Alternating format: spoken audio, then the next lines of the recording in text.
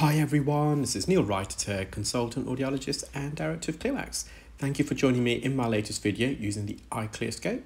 And here we have a very interesting patient. They have attended on many occasions previously, and they most recently attended, I think, earlier on this week. So this patient suffers from chronic otomycosis. So otomycosis is a term given to a fungal infection, and they've had ear swabs taken many times, which always confirm the presence of a fungus infection, typically candida. They've also had a concurrent bacterial infection in the past as well, alongside their fungal infection, so that is also possible. And so I referred this patient onto ENT not only because of this chronic otomycosis, but also I suspect this patient may also have what we call a paraganglioma. Another term given to a paraganglioma is a glomus tumour, and I'll describe that in more detail. So a glomus tumour is a benign, so non-cancerous vascular tumour, and it can be found anywhere around the body really where there's glomus cells present. So glomus cells are a type of nerve cell, and they're found close to blood vessels and the nerves themselves. And when they're located in the middle ear, they're called glomus tympanicum. Now, you could also get a glomus tumour that develops around the jugular bulb, which is the upper dilated bulbous portion of the jugular vein, because this runs adjacent to the middle ear posteriorly. And sometimes you can get, so if you have a glomus tumour which originates around the jugular bulb, we call that a jugular glomus. And if they grow quite big, they can present themselves in the middle ear. And the way glomus tumours are normally presented is that you see a reddish mass or a blushing of the eardrum. So if it's a glomus tympanicum, which originates within the middle ear, you normally find them in the what we call the anterior inferior quadrant. So in the case of this patient's right ear, around say 4, 5, sometimes even 6 o'clock.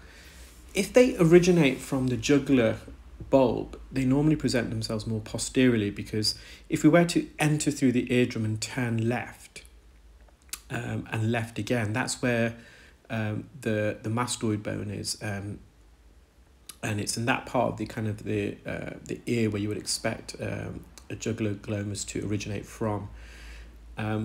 Typical symptoms of a glomus tumour. Sometimes patients don't have any symptoms, and it's a completely incidental finding when we examine the ear. But as I said, if you have a reddish mass behind the eardrum, now patients with glomus tumour can sometimes experience pulsatile tinnitus, and that's because the glomus tumour is highly vascular. So the function of these glomus cells, at least in the middle ear and the mastoid region, is that they act as baroreceptors to help regulate O2 levels. And they also secrete hormones like adrenaline. So adrenaline is involved in the flight or fight response, which results in higher blood pressure. And that's why they're highly vascular. They can sometimes cause what we call a conductive loss, where sounds can't efficiently travel through the middle ear to the inner ear, where the cochlea is, the organ of hearing. And if they're really, really large, they can also cause vertigo, because they can impact against the vestibular organ. So the vestibular organ is connected to the organ of hearing. So in combination, we call it a labyrinth. So it can also cause vertigo. It can impede against the facial nerve. So the facial nerve runs deep in the middle ear. So it can lead to facial palsy, so a drooping on one side of the face. And if it's really, really large, it can actually cause some damage to the organ of hearing itself. So it can lead to what we call a sensory neural hearing loss. That's where the organ of hearing itself or the hearing nerve is affected.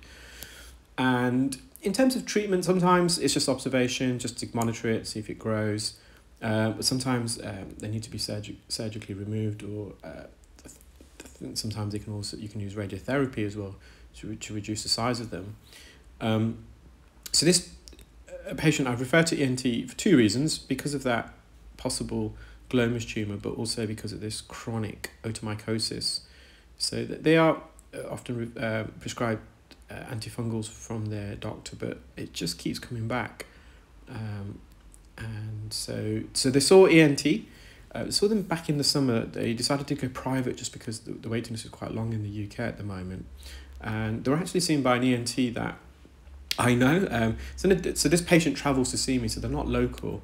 But I actually know the ENT because the ENT that they saw was previously a registrar to an ENT consultant who I'm very good friends with, and I've bumped into them on a couple of occasions, and so that was a nice surprise.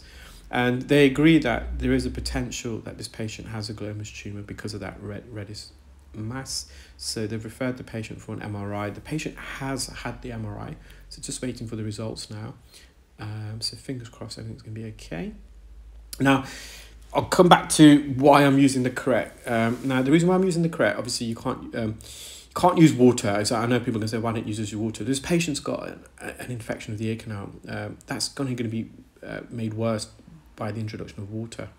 So whenever a patient attends with otitis externa, you should never ever use water. Now, I don't use water anyway, but for anyone who does perform irrigation, they wouldn't be able to perform it in this case.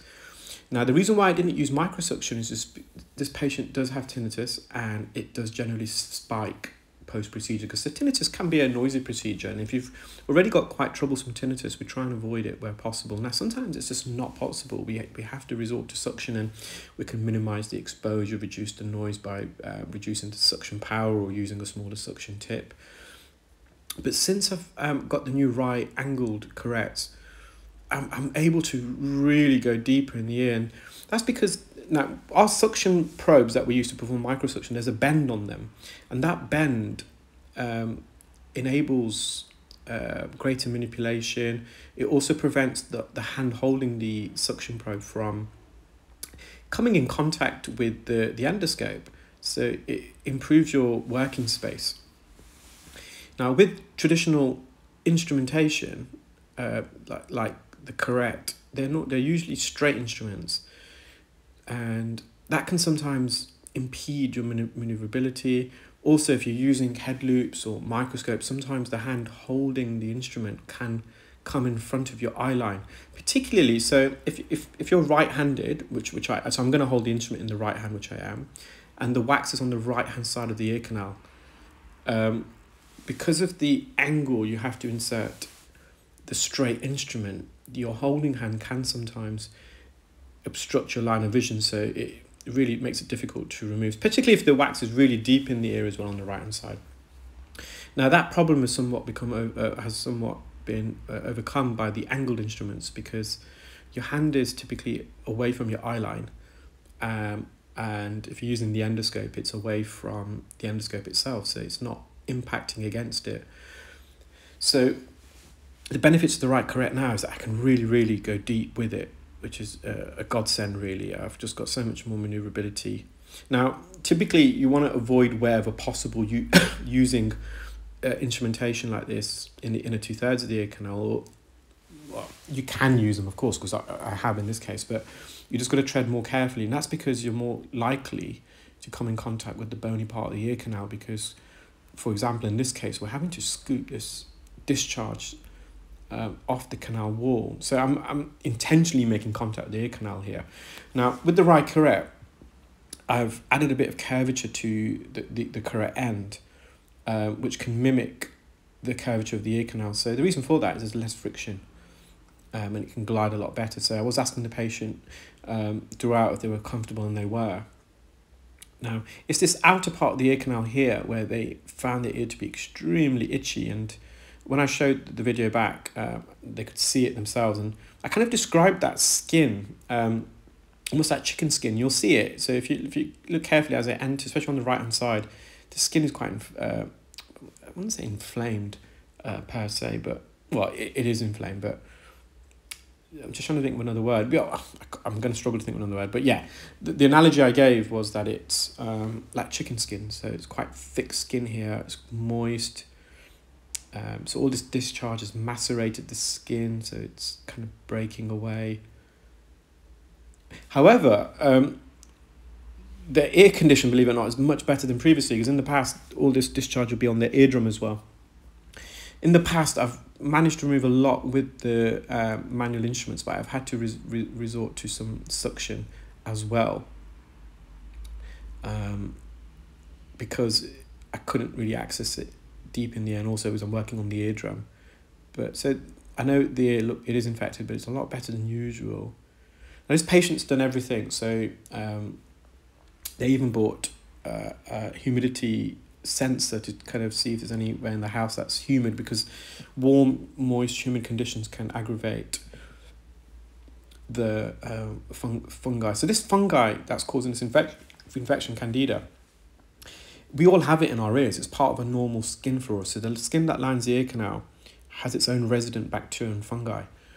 But when the conditions of the ear change, the fungi can overgrow. And when it overgrows, it stimulates an immune response. When you've got an immune response, you get inflammation, and you get obviously discharge as well, because of the overgrowth of the fungus.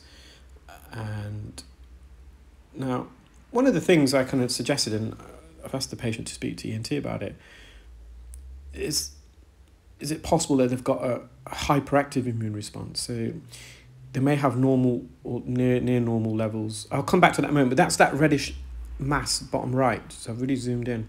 So it could be that they've got normal levels of Candida in the ear, but their body's reacting to it, so the immune systems are hyperactive, and then that's triggering an infection afterwards. Well, I hope you enjoyed that video, guys. Take care, keep well, and speak soon. Bye.